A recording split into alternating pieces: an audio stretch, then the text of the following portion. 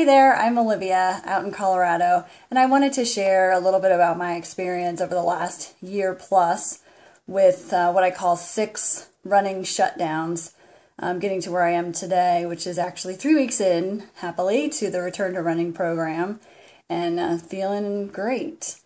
So the first shutdown was actually expected. It was kind of my first experience with Pursuit Athletic Performance, and I got my VGA, and I expected to kind of have to not run for a little while. So I figured 3 to 4 weeks will be good. I'll be back to running, resume my season, which was pretty robust, and then, yeah, onward. Well, so to my surprise, then came the second running shutdown, which was in the form of an MRI and subsequent surgery for a torn labrum.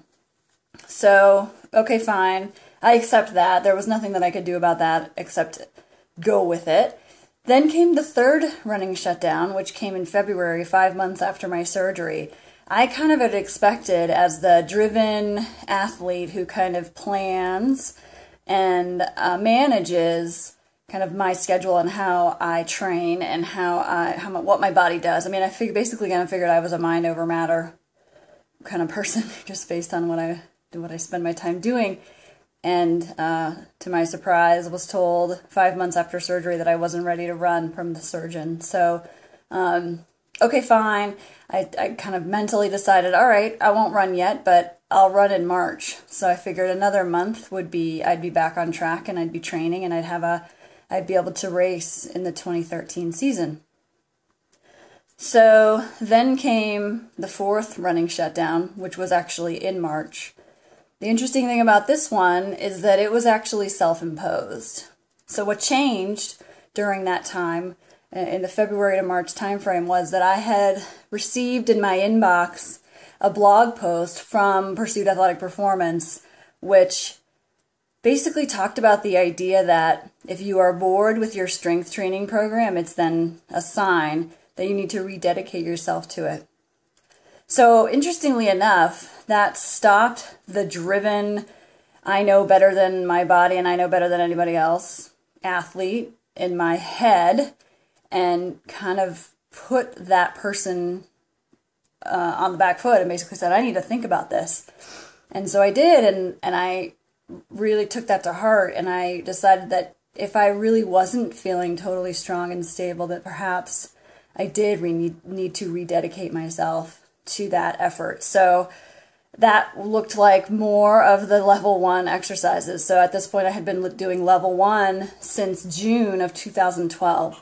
Granted, I had a break for surgery and the PT specific to rehab, but I got back to level 1 as soon as I could, and so I was basically repeating the same routine for all of those months.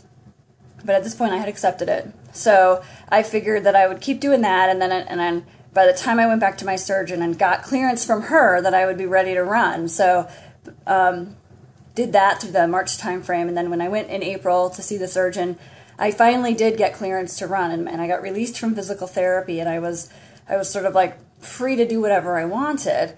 And so I did. I went out and ran a half mile.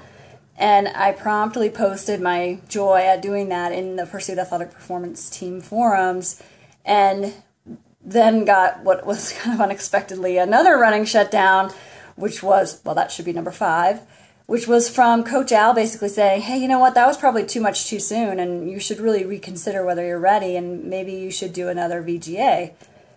So I thought about it, and first of all, I felt like an idiot, because I'm like, gosh, how could I come this far and not be sure that I'm doing the right thing. But I thought about it, and I thought, you know, what better way to actually just reconfirm what my body's actually doing, because how do I really know?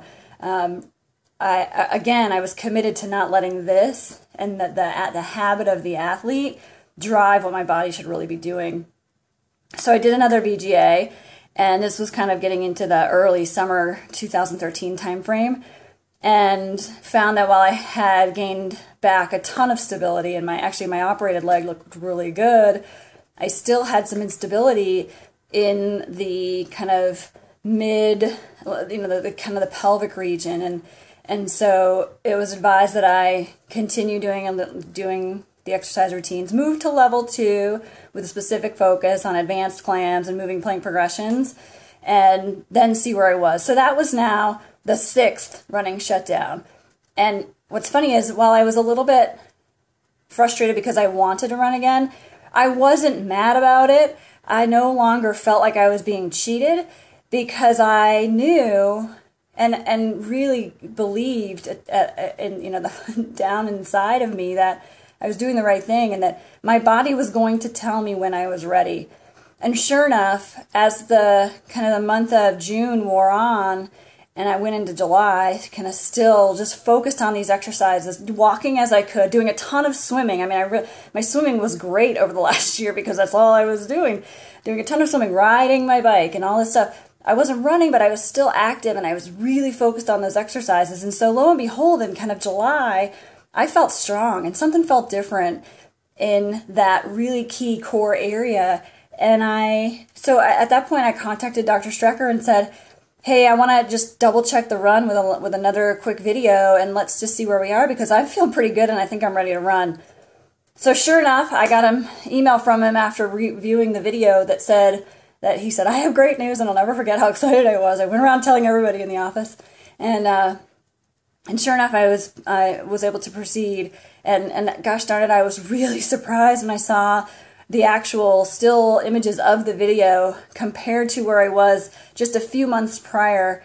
The strength and stability that was in there, that was in my body, that I did this, was incredible. And now I know I'm ready to run. And 3 weeks into return to running, I feel great. I can't imagine having done this any other way. And I would really just encourage everyone who's going through some kind of seeming speed bumps or seeming complete stalls to your training and your racing program to not be afraid to open yourself up to the possibility of what can happen when we focus on kind of that really foundational component of what we need our bodies to do as athletes. It's made a huge difference for me. I'm looking forward to a season again. Sure, certainly it'll start out small and little, but I'm signed up for a 6-day stage trail run next August. And while that seems crazy, I'm really confident that I'm going to get there because I'm strong and I'm ready. So anyway, don't despair and definitely be open to what you can do and really ask yourself, are you doing everything that you can do to ready your body for what you're asking it to do for you? And if you have questions about that, then maybe it's time to step back and really rededicate to that. So anyway, just wanted to share my story. It's been a long one. It's been frustrating at times and sad at times, but I'm happy now, and I know I only have great things ahead. So hope that the same happens for you. Anyway, thanks for listening, and best of luck to everyone. Bye.